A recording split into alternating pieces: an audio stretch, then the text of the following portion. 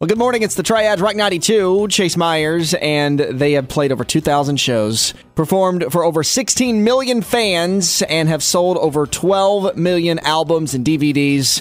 The Trans-Siberian Orchestra, glad to have drummer and founding member Jeff Plate on the line. Good morning, Jeff. How you doing? I'm doing great. Thanks for having me. Now, we're looking forward to having you back in Greensboro. You guys are always around during the Christmas season.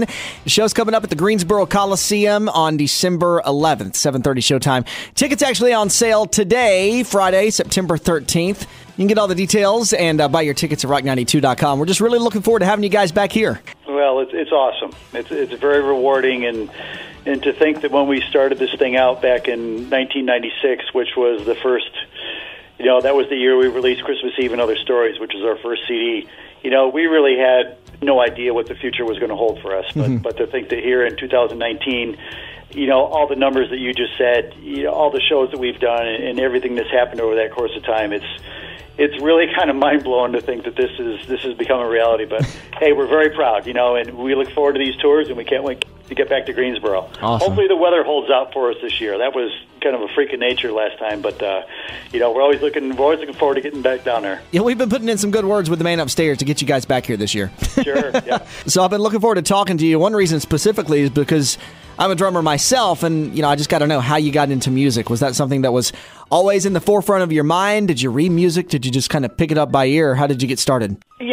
When I was a kid, my parents loved music. They loved country music. My dad was always listening to music. My mother dabbled in guitar and piano, and, I was always encouraged to pick something up. Just being an athletic kid, drums was the first, obvious choice. But I remember being a kid and seeing the band Chicago on television. Oh, yeah. And that really lit my fire. I think I was 12 years old.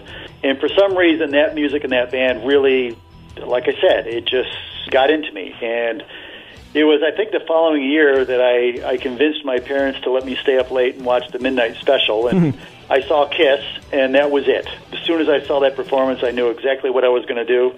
I was going to be a drummer. I was going to play in a rock band, and that was my goal. But, as I grew up and, in my teen years, I took lessons from a private guy here at home, which really helped me develop. I learned how to read. I learned some theory. I learned, so much about being a drummer. And then a lot of it was just, getting out there in the clubs and playing. So you never stop learning, and you will never, ever learn everything. So to this day, I try to stay up on my practice. I try to, I look around me and see what the other drummer's doing. You steal a little bit here from there from people. You take some advice. But it has been an interesting journey, and to think of, I can still remember seeing Kiss on television and thinking, wow, I want to be a part of that. I want to do something like that. And to think that all these years later that the Trans-Siberian Orchestra has become one of those shows that you dreamed of doing when you were a kid, and I've been part of it from the beginning. It's really something else, but something I'm very proud of. Yeah, and the music industry is not something, even though it does have its glamorous fronts, it's not something that you just say, hey, I want to do this, and it just happens. It's a lot of long hours, it's a lot of work, and you kind of have to be at the right place at the right time and make it happen for yourself.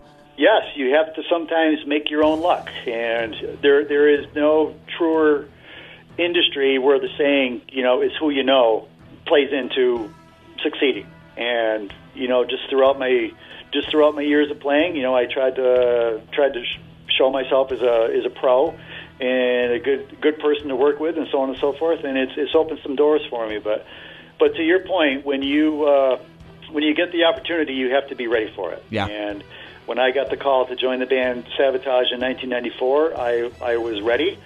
I got in there, and, thanks to Paul O'Neill and John Oliva for bringing me into their world. But, it didn't stop there. You just have to keep working and getting better. And, I've stayed there. I've worked for these guys ever since, and it's just been awesome. Well, I thought it was interesting. You just mentioned Sabotage, and there was actually a Sabotage song, Chance, that you guys added to the set list last year. So can fans expect any more Sabotage songs, or maybe that song on the set list again? Well, I'm not exactly sure. So this year, 2019, is our 21st year of touring. We are going to be bringing out the Christmas Eve and Other Stories story, which was, the first CD that we released in 1996. That was the title. And when we started touring in 99, this was the first story that we presented live. It is the fan favorite. It is the one that really, hit the mark with all these people across the country and really opened the door for TSO becoming what it is today. I think Paul O'Neill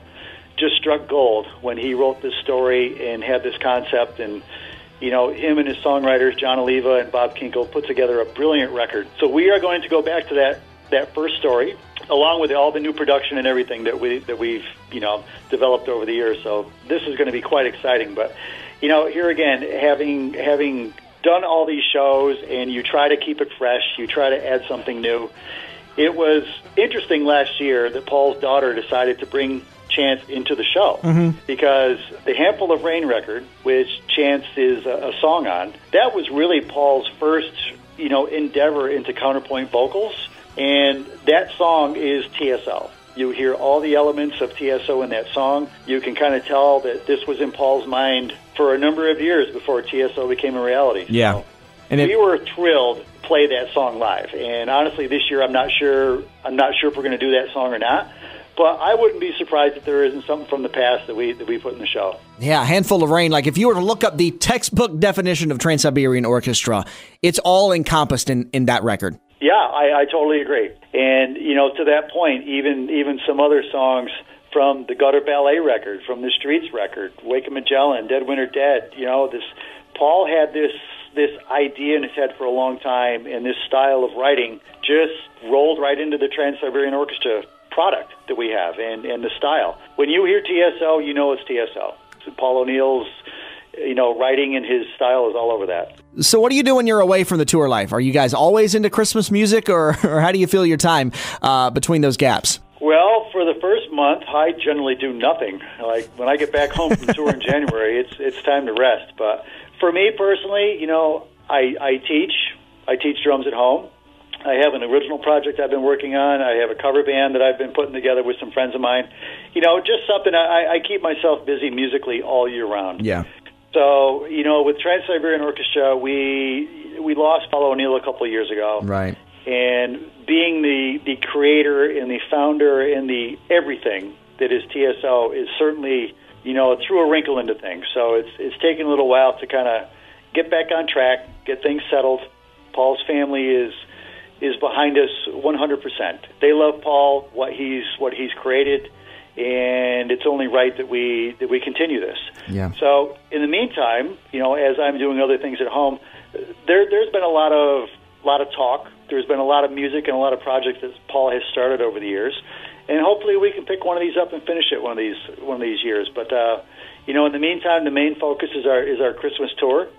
This has become such a success and such an important thing for so many people, myself, my band members, and the crew. But for the audience, I think that this group and this music has really just become important to so many people. So our main focus is the winter tour, but like I said, there's always some other material that's either been worked on, waiting to be finished, or is yet to be created. So we'll keep our fingers crossed. Yeah, you mentioned just how important it is, not only for you guys, but also the audience. And I've always been amazed at the fact how it doesn't matter what genre of music you normally listen to or what walk of life you come from. The TSO show is for everybody. It appeals to the masses. And that's just it. It's a show for everybody. No matter what style of music you're a fan of, there's something in the show for you. The production is amazing. I mean, you cannot watch a TSO show without going, wow, that was really cool. And maybe we're not your cup of tea, but I tell you what we do very well. The management team around us is excellent. The production team is excellent. Everybody does their job, to perfection. And, here again, we wouldn't be doing this for 21 years if something good wasn't going on. And you think we'll get another Christmas album from TSO anytime soon? I think anything is possible. Yeah. I know Paul had a few things in the works before he passed away. The Christmas thing is something that once we finished the trilogy and then we did Dreams of Fireflies, I think Paul really wanted to venture into other things. We did Beethoven, we did Night Castle. I think Paul at the time was kind of thinking more in those terms. But, you can't deny that the holiday theme that TSO represents and everything that we've been able to achieve with that's certainly there. So I think of a really good idea a really good song, comes along, it would be hard to say no to that. But, yeah. Here again, anything's possible. That's amazing. And you guys have such a growing fan base, not only here in the U.S., but across the world. What are the chances that we could see maybe a European tour or a European leg of the TSO tour? Well, it would be difficult. I think it would be the matter of we would have to have another band to do that. Yeah. We have all we can do right now between TSO East and TSO West to cover ground here in America. Right. In North America. So to take on a task like that would be pretty significant. I mean, you'd have to put a whole other group of musicians together, a group of vocalists, and not to mention the expense of putting on this show. And, the show is the show. Paul O'Neill was very, very adamant about, we're not going to cut corners. And that means that the show is very involved, it's very expensive, and it is hard to move around. So we would love to be able to do that, trust me. But I think logistically there's a lot of factors involved that make it difficult. But, hey, you know what? Throughout Europe and throughout the world, people know the Trans-Siberian Orchestra. They're fans of the music. The band Sabotage kind of laid the groundwork for that in a lot of areas. But, we would hope to get back over there sometime with TSO and do some more shows. All right, we'll keep our eyes and our ears open. Jeff, thanks so much for your time. Tickets on sale right now at rock92.com. The show is December 11th at the Greensboro Coliseum. Like I said, we're putting in good words. Hopefully the weather will pan out this year. Again, we've been talking with Jeff Plate from the Trans-Siberian Orchestra. Jeff, I really appreciate your time this morning, man. You bet. Take care.